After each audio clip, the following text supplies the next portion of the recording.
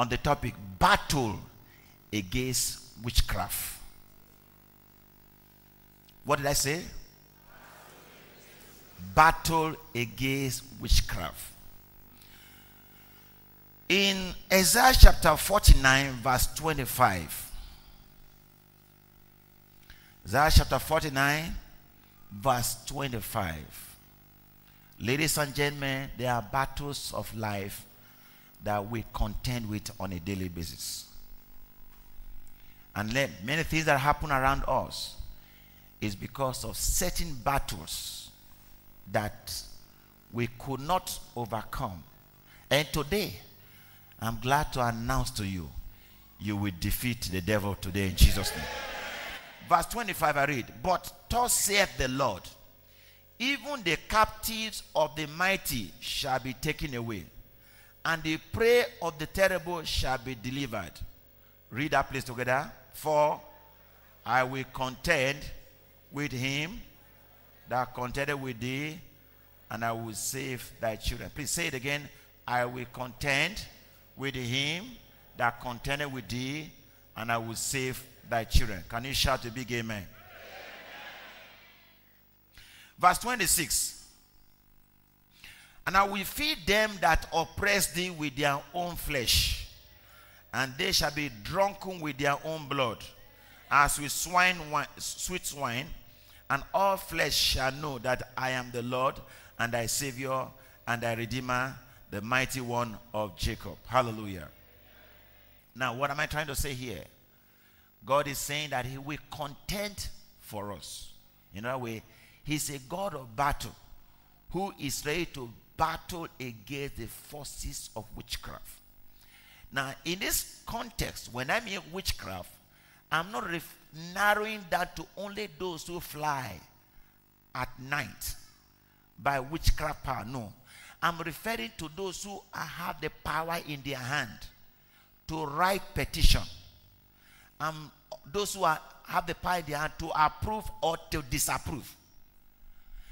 Anyone who disapproves you against your witch is practicing what? Witchcraft. Anyone who blackmail you and tarnish your image, speak against you to spoil you, is practicing what? Witchcraft. And anyone who try to divert your blessing, manipulate your blessing, whether by power, by constitution, by right, by decree, or by spiritual means, by occultic power, is also practicing witchcraft. And not only that, those who deliberately do wickedness against you, they are practicing witchcraft. Rebelliousness, the Bible says, to be rebel is equal to witchcraft. So those who rebel against you, they are also practicing witchcraft. And people practice witchcraft today in various manner. Those who willfully disobey God, they are practicing witchcraft. I mean, that is the reason why we preach the gospel, so that we can be free from the spirit that hold men in bondage. And I'm glad to announce to you, you shall be free today in the name of Jesus Christ. And I am saying this clearly. Today, the ground will be open to devour the powers of wickedness that is manipulating your blessing from your life. Can you say better amen? Now, one, God will take away the captivity. God will take away the evil that the enemy is plotting against you. He will remove you from the bondage you have been, and he will set you free. Now, do you know the Bible says in Deuteronomy chapter 4 verse 24? Deuteronomy chapter 24 verse 24. Now, many of you have been hearing that, but people have not known exactly what it all entails. But it's good we see it. In Deuteronomy chapter 4 verse 24, the Bible says, for the Lord thy God is what? Is what? Now, many of you don't, if you don't have your Bible, please look at the screen. You will see it from the screen. If you are a slow opener of the Bible, just look at the screen. You will see it clearly. For the Lord thy God is what? I can't hear you, please. I can't still hear you. Shout it louder. A consuming fire.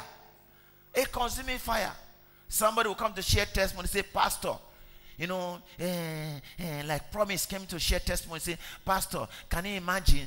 God is good, God is good, God is good. That fire, I was cooking something and I forgot it in the house to the church. I spent in church about 5 hours. I went home. The fire did not consume the house. The thing did not burn the house because the fire is not a consuming fire. God neutralized the fire. God neutralized what? Fire. Fire is consuming. But when God intervened by his own power, he stopped the power of fire not to consume.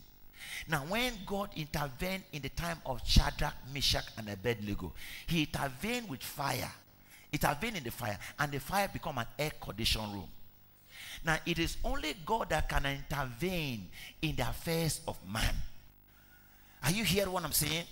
But when fire is working, and God says, I am a consuming fire, who can stop that fire? Who can intervene?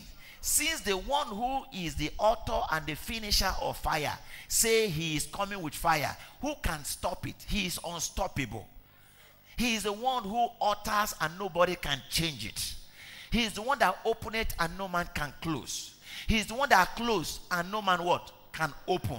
He is the Almighty God. He is the supreme being. He is the King of kings and the Lord of lords. He is the Alpha and